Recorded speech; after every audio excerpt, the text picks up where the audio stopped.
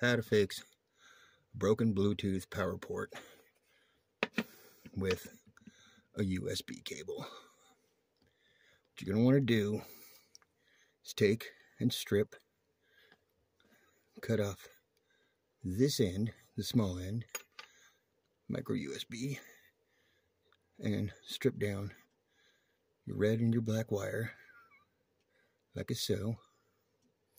Right? You want about 1 inch of bare wire on each cable. If you have 4 wires, it's always the red and the black.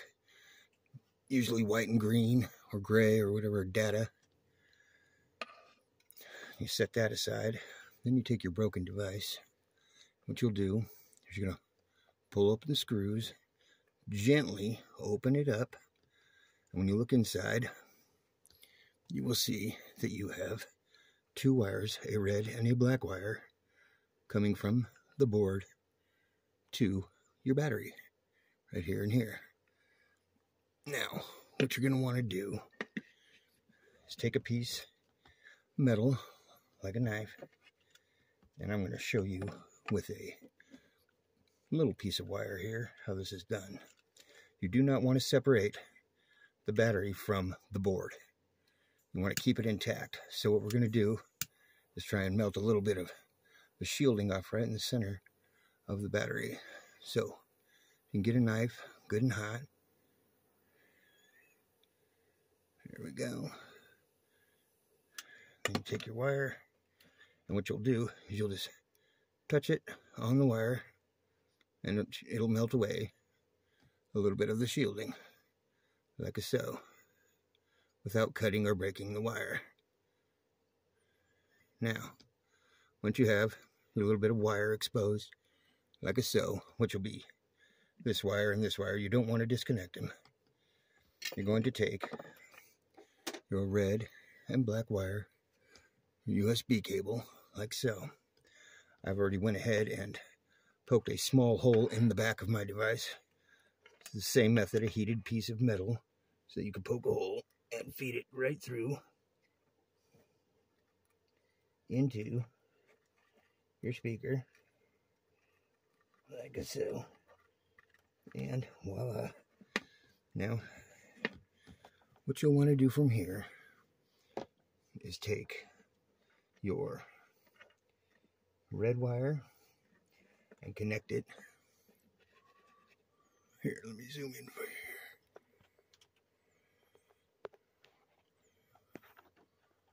Real slow. Okay. Connect it to where you went ahead and melted your wire back, which I've already done.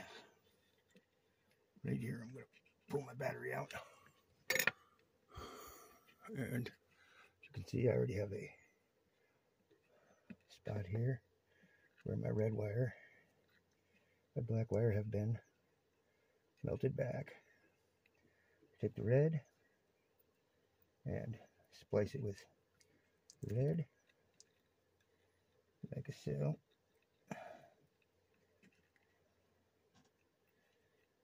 Like that. Make sure I get a good connection. Take the black, splice it with the black, and like so. Okay? Red, red, black, black.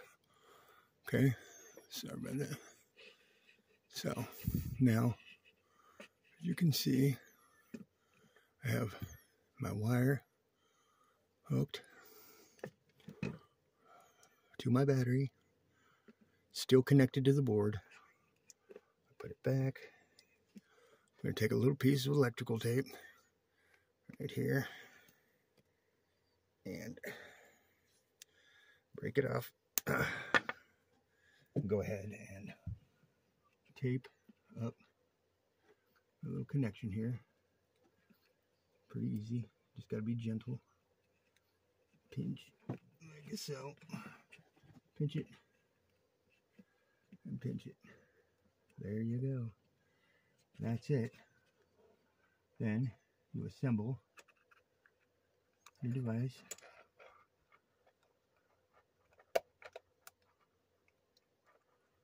Like so. Put the screws back in, and this you can plug into any standard charger box. And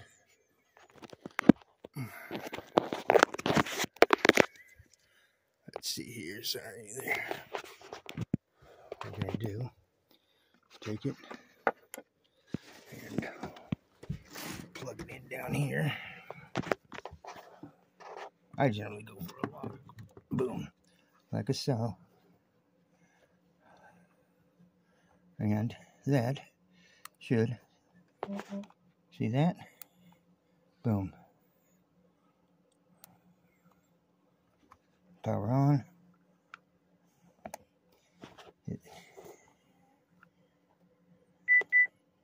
There, it's linked, and it works perfect. It'll charge your battery, or you can keep it plugged in, and it'll play like that as well. Alright, that's about as easy as it is.